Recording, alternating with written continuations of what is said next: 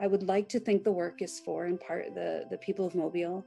I'd like to think it's in part for folks that are really trying to open up their heads and hearts to their own fears and where those fears come from, since the snake seems to be the stand-in for fear.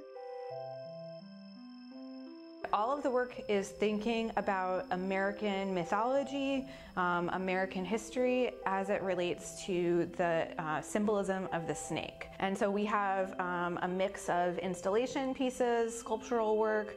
A lot of the work has to do with fibers and pulling kind of imagery from popular culture, found objects, newspaper articles and speeches, examples from song lyrics, from film that has used snakes in it.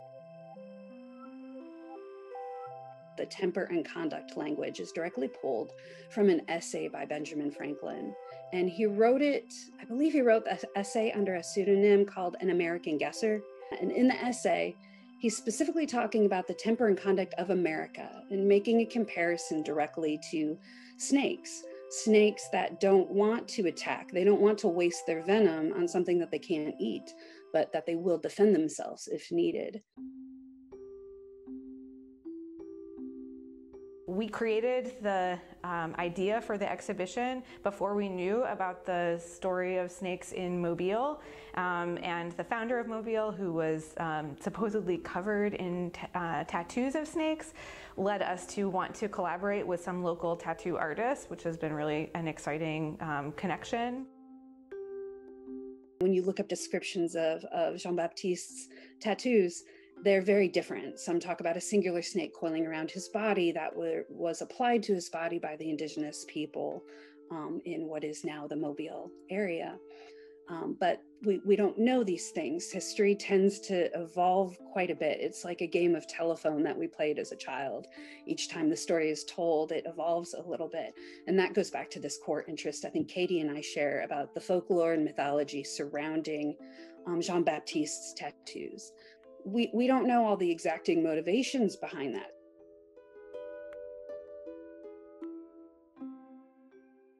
I've really been thinking for the past several years about the Gadsden flag, which is the flag that you might know for the phrase, "Don't tread on me." It's a yellow flag with a rattlesnake coiled.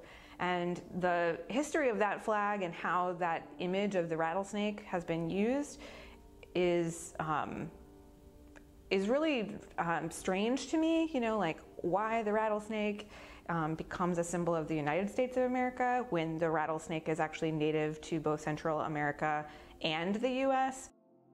Some of the work I hope is a little bit funny and maybe disarming so that an audience that might not think about this concept in the same way that I do might be engaged by that humor and then for themselves start to question how that flag is used or what they mean when they might use that flag.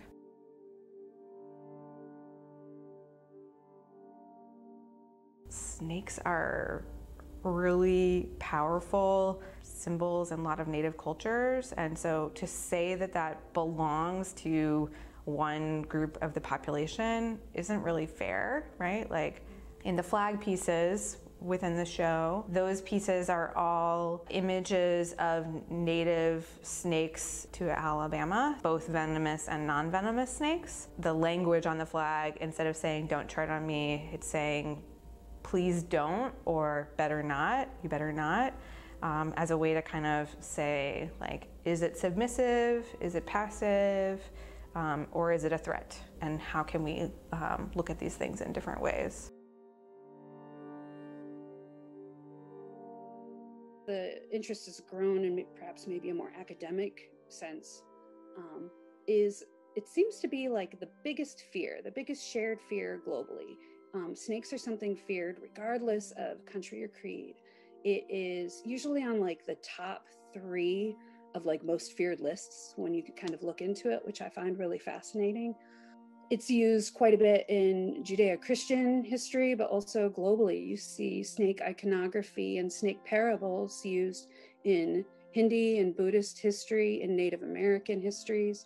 And it's interesting that these stories, this folklore has evolved so equally regardless of continent and conversation between these different places. So the fact that it is a sort of sign of mortality and defense, for me in particular as a maker right now in the sort of current state of US politics and US global relationships, it very much balances this kind of common fear that we have, and fear being this core motivation for hate, for ignorance, for bigotry. It seems like a very flexible symbol in those senses, which I appreciate a great deal. Elements in the exhibit are probably twofold in nature. Creating these sort of stuffed snakes, these stuffed creatures. And, you know, a lot of times we make cuter animals into stuffed children's toys. To do it with snakes has got a sort of embedded absurdity that I find refreshing, hopefully. The satire comes a bit from Benjamin Franklin's satirical cartoon that says "Join or Die" underneath it. And it was done a few years before the Revolutionary War broke out in sort of response to taxation and other issues happening with Britain at the time. And this chopped up snake, this sort of like gut punch to the sort of political landscape of that time, always stuck with me. I remember learning when I was a kid that Benjamin Franklin, besides being sort of considered part of these founding forefathers of the United States, was a printer. He knew how to duplicate imagery. He was a writer. He was an experimenter, a scientist, like this sort of epitome of what an American Renaissance man maybe could be. Katie and I started from a point of departure of Franklin, but going more to kind of revolutionary history and the co-founder of Mobile and Jean-Baptiste. So there's hopefully some sort of local takeaways that are really specific and unique to Mobile.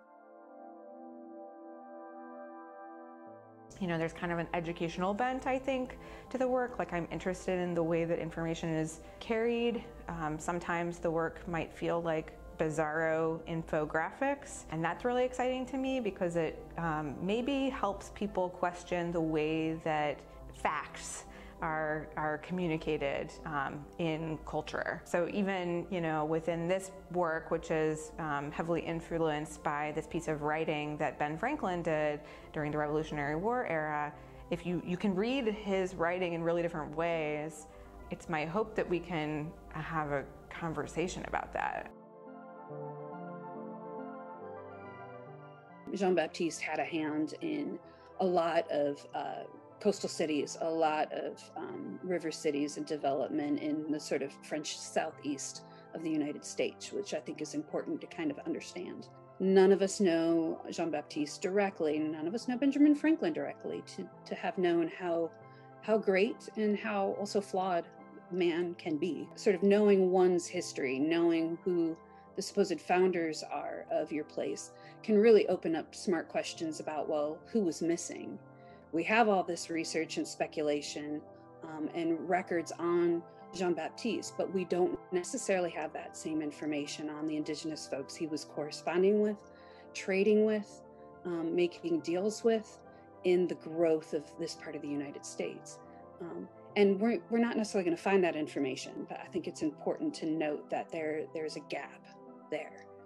And when we understand where the gaps are in American history, we may become a more inclusive place, an inclusive country because of that.